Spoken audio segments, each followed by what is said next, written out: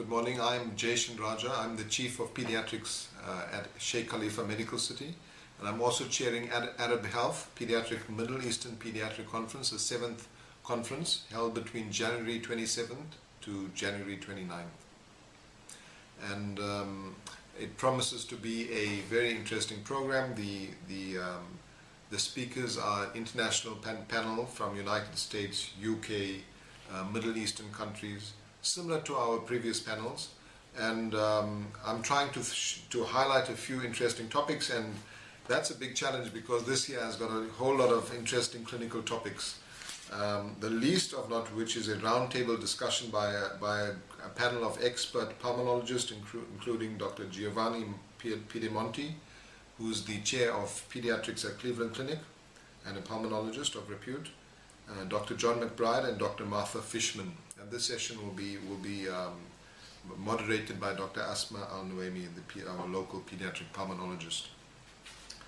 Also of interest will be the cardiology session, of which one of the topics of interest for me especially would be the catheter interventions in congenital cardiology, the latest developments. And we have another highlighted speaker is Dr. Peter Arkwright. I think many of you will know him from his past talks. He's one of the most superb speakers from Royal Manchester Children's Hospital, and his topics include warning signs of primary immunodeficiency, a new paradigm for the 21st century, and his other topic would be the ABC of eczema care. The debate sessions which we normally have on a yearly annual basis are also of interest this year, and included one of the topics of note is the electronic medical records, pitfalls and challenges. There's also a very good session in the orthopedics with Professor Helen Foster, and she's got two topics to speak on.